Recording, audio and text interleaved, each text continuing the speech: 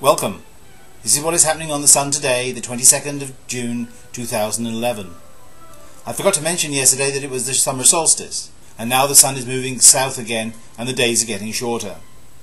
Also, 33 years ago today, Charon, Pluto's largest moon, was discovered.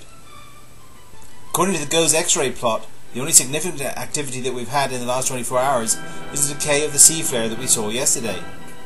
The flare lasted for an incredible 16 hours. I have seen some longer flares, but they are very rare.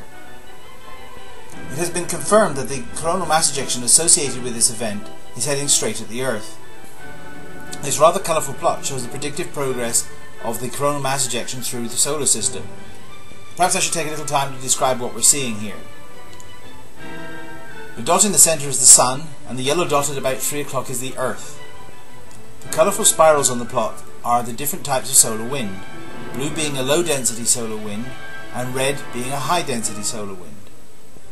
You can see the coronal mass ejection as the bright arc about halfway between the Earth and the Sun. This model estimates the speed of the coronal mass ejection to be 640 kilometers per second. That's actually relatively slow for a coronal mass ejection, and it will likely hit the Earth sometime early on the 23rd. That's early GMT time. NOAA is predicting that this will produce a minor storm with a KP of about 5, but that will be enough to produce fairly substantial aurora at high latitudes. So now let's take a look and see why the Sun has been so quiet. We still only have 3 numbered regions on the disk.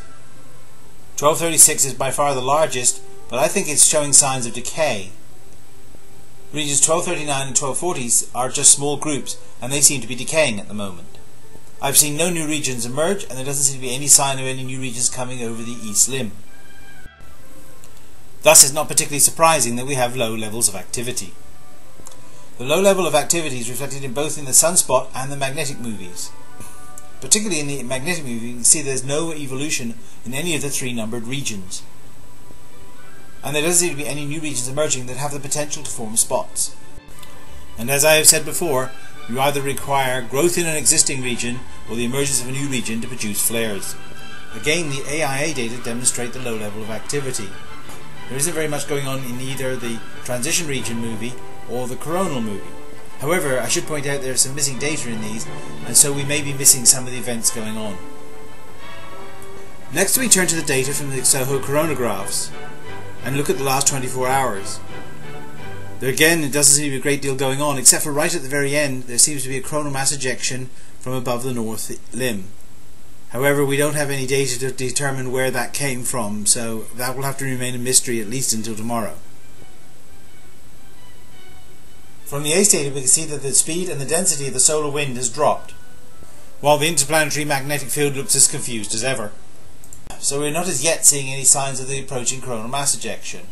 The NOAA 15 data show us that the auroral zone is relatively quiet and that the KP index is varying between 1 and 3.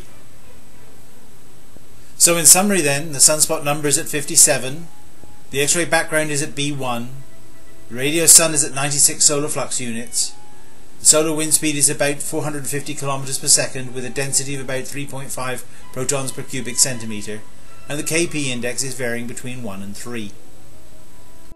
So my forecast for the next 24 hours is that C flares are still possible, but the chance of getting an M or an X flare is very low.